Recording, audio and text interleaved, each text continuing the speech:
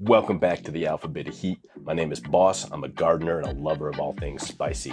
Today we are on letter J, or Jamaican Hot Chocolate. A is for Antep and Z is for Zing. Got 24 more that'll grow in between. They say the spice of life is variety. That's why we're growing so hard on the Alphabet of Heat. Letter J.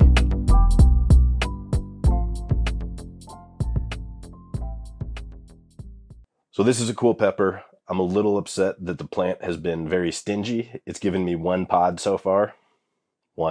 This beautiful specimen here. I waited about 2 days too long, so it's starting to get a tiny bit soft on the back here, but I'm not really worried about this. Most of it's still good and firm. It should taste great. It's gonna hurt. So Jamaican Hot Chocolate is, I believe, some sort of habanero cross originally. Not really known as far as I could find, but it is going to be hot. I'm sure of that. My guess is 300,000 to 500,000 Scoville heat units. I'm hoping it tastes good. Chocolate habanero can be pretty delicious, but also they burn. Let's take a look at the plant real quick.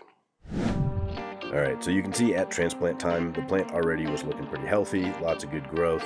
It bushed out a little bit, got to about 1.5 feet tall, and it put on its first pepper.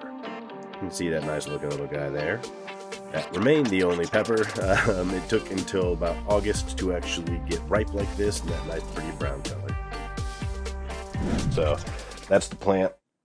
Here's the singular first pepper so far. I'm hopeful that it'll put on more now that I've picked this, and I might have to finish it in the garage once we start having too cold of weather in October, but we'll see. Let's slice it open. I'm not going to eat the whole thing. I do have stuff to do today. Well, let's take a quick look inside. Oh, man,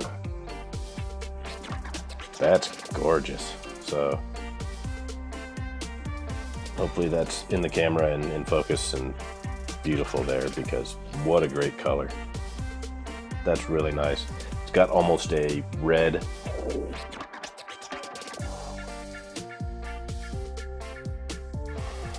Yeah, this is gonna hurt. You can smell the intense heat. Definitely chinense once you smell it. A little bit floral smelling. Awesome. Awesome looking pepper. I don't have anything to drink down here. 3 seeds in that whole pod. 3 seeds. I guess the only thing left to do is to take a taste. I am 100% confident this is going to burn like crazy. Jamaican Hot Chocolate, Alphabet of Heat, letter J.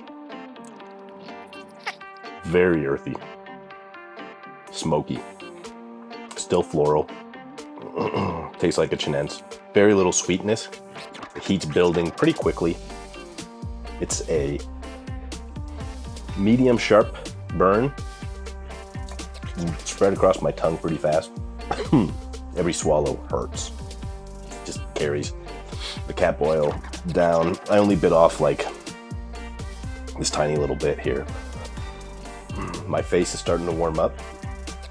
So definitely feeling the heat. Easily hotter than your typical orange habanero. Not by a ton though. The more it burns, the flavor is actually staying pretty consistent.